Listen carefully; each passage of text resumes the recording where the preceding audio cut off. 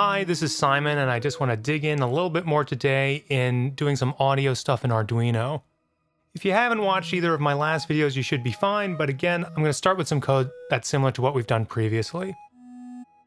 A couple of things that I was thinking about since last time, I'm switching the audio pin from 13 to 12, and I really have no idea about this, but I was thinking the other day how pin 13 also has that LED that's on the actual Arduino board, and I was wondering if maybe switching it to 12 might not be a bad idea to get that out of the circuit.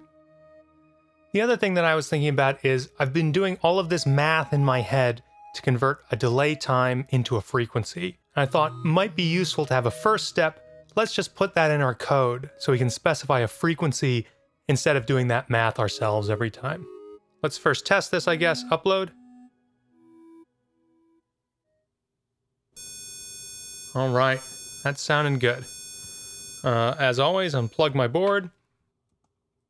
Int frequency. And let's set that to, for example, 440, A440. Let's not set our decay time here. Instead, let's set our decay time in our loop. Now, right now, if I'm just specifying the frequency as a constant at the top here rather than changing in real time, I could probably put it in the setup. But let's assume that later I'm going to want a knob or something that affects the frequency, so we should put it in loop so it checks every time. So delay time equals, let's figure this out. So we've been doing 1,000 milliseconds, but now we're in microseconds. So let's do 1 million divided by frequency times 0.5. Now the reason we have this 0.5 is, again, half of the cycle. It goes up, it delays, it goes down, it delays. The reason we have the 1 million is because there's 1 million microseconds per second, and we want to have 440 cycles per second. Let's give this a try. Plug in our board. Hold program running. Okay, 440. So an octave above that should be 880. An octave below, well, 2 octaves below that should be 220. 100 hertz.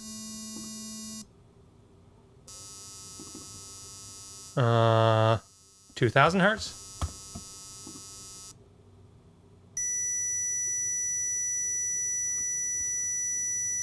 Okay, I don't know for sure, but I think that might be working.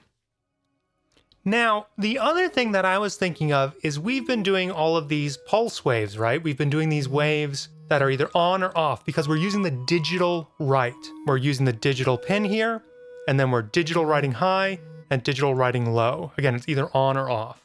And we've been doing square waves, which means it has the same time up and the same time down. But there are different types of pulse waves, and we can change this ratio to create new timbres. Again, we can maintain a frequency, but we'll change the timbres. So let's try to do that.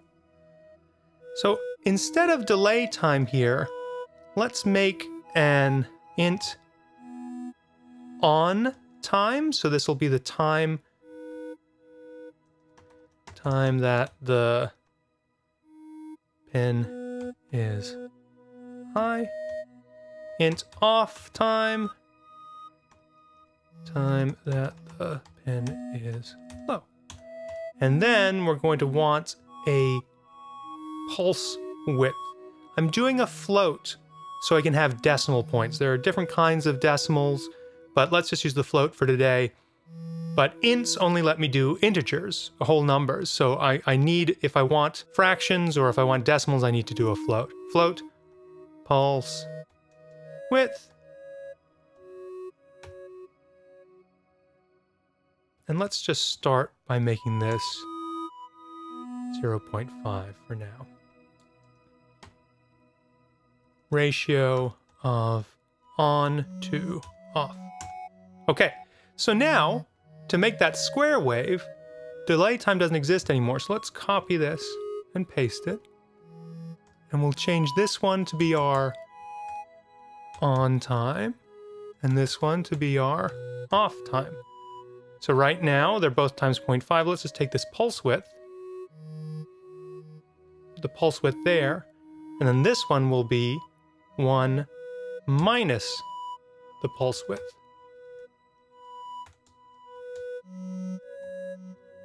Oh my goodness, what a typing day. There we go. So let's think about this. We have 0.5, so this is still our square wave, right? 50% up, 50% down. So this on time, it's 1 million divided by the frequency. Again, that gives us the time of a cycle, times how much of that cycle is on. Okay, it's 50% on. Then this is 1 million divided by the frequency, again, the time for the cycle, times 1 minus that pulse width. Again, if that's 0.5, it's still going to be a square wave. Let's test this out. I'm going to bring this back down to 440 for fun. Oops, what have I done wrong? Oh, I did not capitalize my T here. Fixed. And of course, I'm going to have to plug in my board before I upload. Let's just verify while it registers that board. Oh, delay microsync. Oh, I made the mistake of not replacing these. So I need my on time there and my off time there. Okay. Hold program, uploading the new one. Okay. So now let's change this pulse width to 0.75. So now you can hear that's the same frequency, but we have a different timbre. By changing the pulse width, we're changing the harmonic makeup. Let's go 875.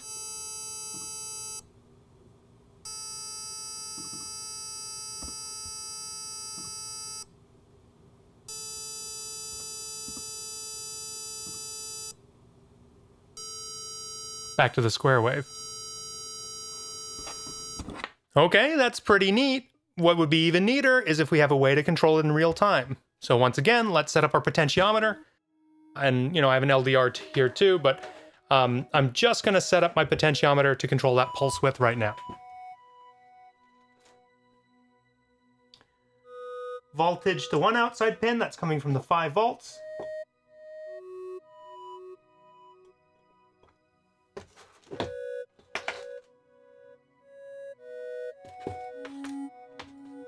Other outside pin is going to ground.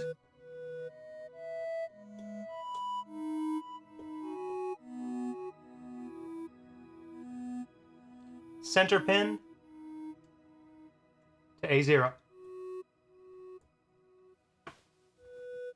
Back to my code, we need to read int pot pin equals A0.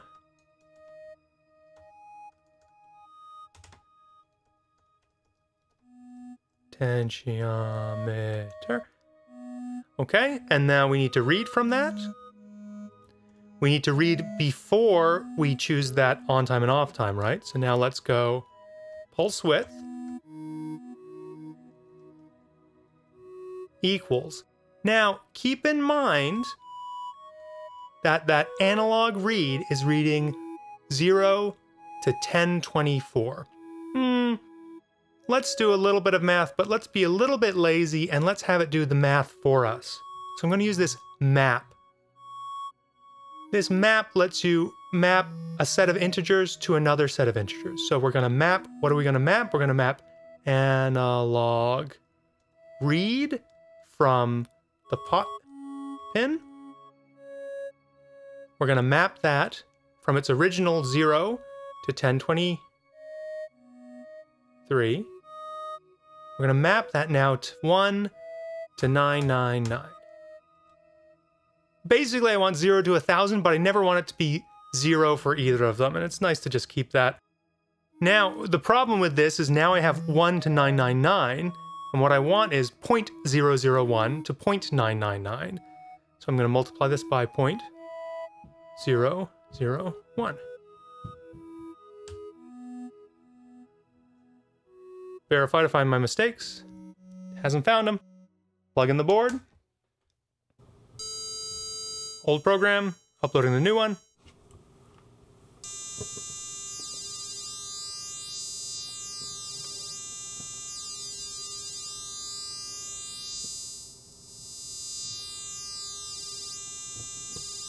That's pretty neat. That's working pretty well.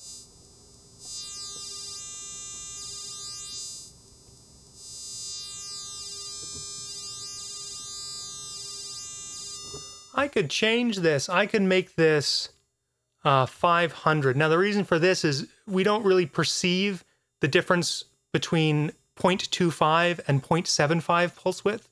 I'll have to throw up an image here to help show that. We don't hear the difference between those because they're essentially the same to our ears. But let's upload this.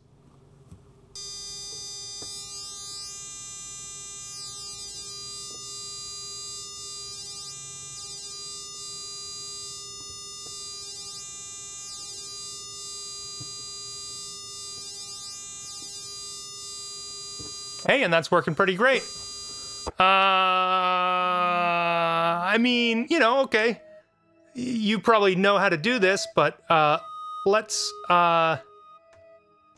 just set up one for the pulse width, int pot pin, and we'll call it pot pin 1 and pot pin 2. I should really have better names for them. We'll call this one A1, and then this will be the pin for frequency. Okay. I'm doing this the opposite way that I usually do. I'm doing the code first. And so now let's put frequency equals map. And so we know this needs to be pot pin 1. I'm gonna just copy this for a moment. Now our frequency can be an integer, so I don't need to do that multiplication at the end. Let's read pot pin 2. And again, its initial range is 0 to 1023. What frequencies do we want? Let's say we'll map it from 100 to 2000. Now, this will map it linearly. We might not want that. Pitch is related to frequency exponentially, so this will be a little bit interesting. Of course, now I need to hop over to my board, set up that other potentiometer. That's the 100K. Here's another 100K.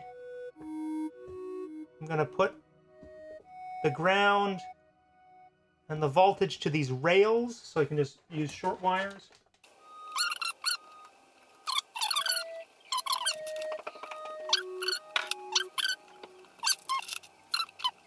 Check to make sure.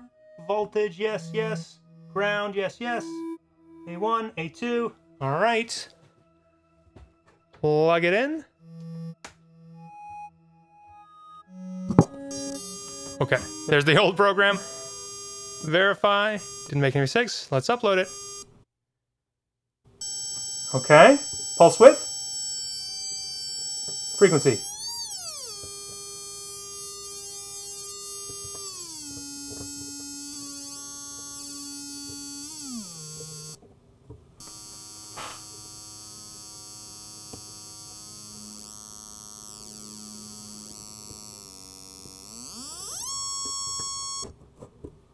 I keep knocking out my...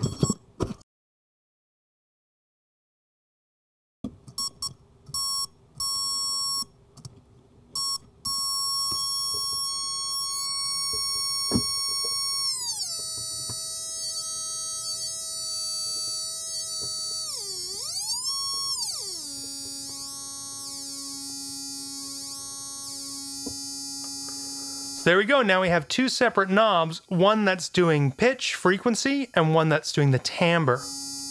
That's pretty neat. That's all I wanted to do for today. You can easily switch out these potentiometers for an LDR, light-dependent resistor, or any other kind of sensor, accelerometers, infrared sensors, and you can make something neat. Let me know what you come up with.